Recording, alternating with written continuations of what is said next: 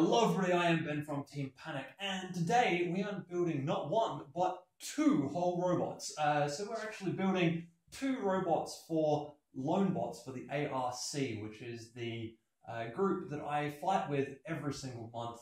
And I have built Lonebots for them in the past. This here is Ducket. It's one of the previous Lonebots that I built for them. It's been kind of fighting on and off. Its most effective use was at Maker Faire in 2016, and it ran for basically an entire day as a loner robot there. But the design has been interesting, and it's a lot of fun to drive, but it's pretty ineffective as a robot. So I wanted to pull this thing apart and build two Lonebots out of it. So like I said, there's going to be two of them. One of them we're going to do here right now on this channel, and one of them we're going to do on the ARC channel. So after you've done watching this video, go over to there and you'll find a whole new video by me turning this guy, or taking some of the stuff out of him and turning it into a brand new combat robot. Also, if you're interested in all of this robot combat stuff, ARC is a great place to subscribe to, because there are videos going up every month after our fights that give you a rundown of the robot combat action for that month. So if this is something you're interested in, that's a great place to go, because there is always robot fighting stuff going up over there. So what are we going to do today? Well, today we are going to take this Thwackbot idea and we are going to power the head. So rather than having the Thwackbot where the wheel's flicking over, hits the head into the table, we're actually going to mount a servo in the middle, change the design a little bit, mount a servo in the middle, and have the head be powered. So when you pull a trigger on the controller, it throws the head down and the head hits the table. At least that is the current plan. Most of this robot is actually going to disappear. In fact, all of it is going to be reprinted. Over on the ARC channel, I'm going to build something almost as ridiculous as this, and probably going to be just as much fun to drive, so make sure I go and check that one out. I'm also going to be stealing the electronics from inside this to build that other robot, so we're going to need to do a whole brand new set of electronics as well in this video, because there's a few little tweaks that I want to make to the servo motor so that the hammer head, which is actually a head in this case, has a little bit more power than your regular El Cheapo servo can actually put out. Yeah, I think with all of that said, it's time to get some printing done, and then maybe some spray painting, because this yellow transparent stuff isn't the strongest plastic, so I think we'll print in a regular white plastic and spray paint to get a bit of a more golden look for this new duck.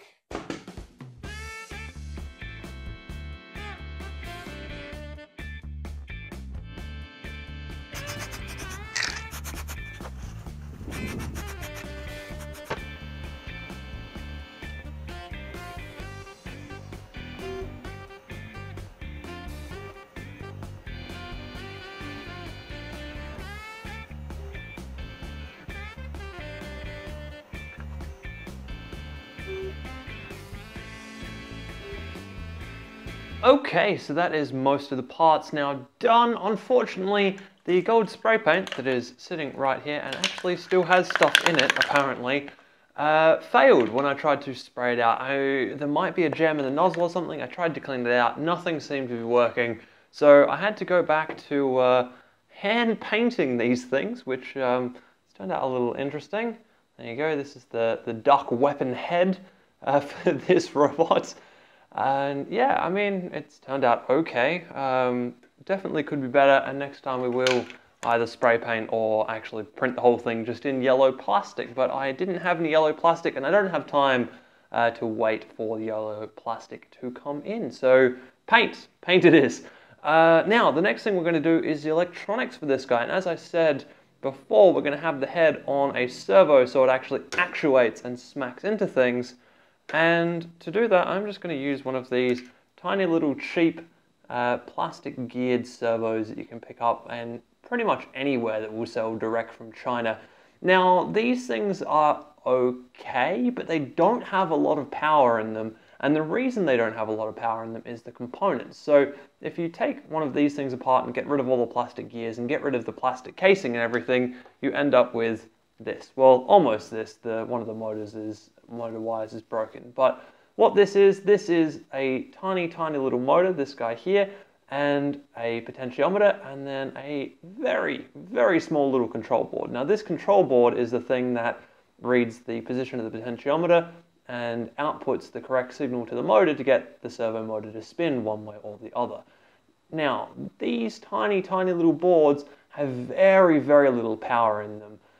Most servo motor boards are rated for 5 volts, and when you're looking at one of these tiny boards that has come in a really cheap servo, if you put anything more than 5 volts into this board starts overheating, and when it overheats, the potentiometer reads values differently, and the servo will actually swing around all over the place when you're giving it just a straight signal that says stay in one spot. It's just because the board overheats, and it really doesn't like that at all. So that means that this motor is capped out at running on 5 volts.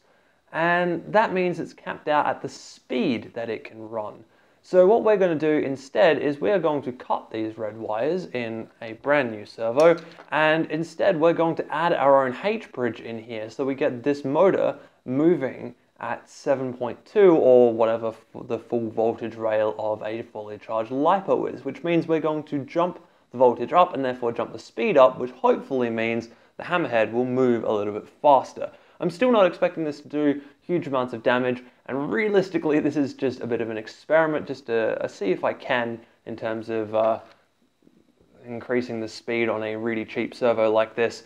But once we've done that, this will all mount up in here nicely and we'll be good to go. We can then attach the hammerhead in there, attach some wheels and everything else, and then bolt it all together and it will be ready for a test run.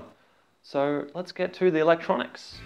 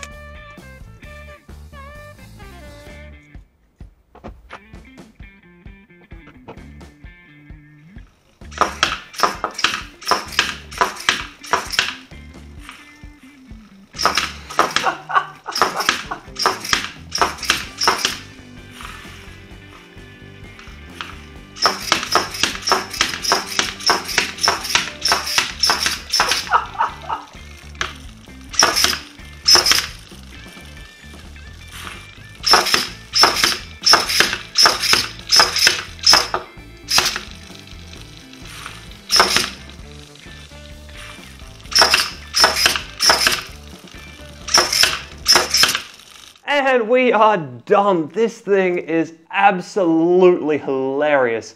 When I first did that little bit of testing and the head was starting to jiggle around, I realized it absolutely needed the googly eyes, and they have made all the difference. This thing is just quackers, and I think that's what we're going to call this guy. This is going to be absolutely quackers, and yeah, it's pretty much ready to go actually as a lone bot. It's 130 grams. So it does make weight. There is a few kind of wiring issues that need to fix up inside, because at the moment if you pull forwards on the stick, the robot turns, which is not great, but that's literally just one of the motoring wires needs to be flipped over. And then that's done. So yeah, there we go. One brand new lone bot. We've gone from duck it to absolutely quackers. And I think it was a very necessary change. This thing looks hilarious. At some point in the near future, I do hope to get some actual yellow PLA, and we'll reprint the chassis out of actual yellow PLA, and that will make it look a little bit better and just kind of tie the whole thing together a little bit more. But yeah, there you go. One brand new lone bot. I hope you guys have enjoyed that one. And if you have, please do jump over to ARC and check out the other build that I'm doing over there. Just as a little kind of sneak peek at that, we've got a very interesting looking robot coming together over there. So you can go ahead and check that one out. So anyway, I hope you guys have enjoyed this one, and I will see you in the next video.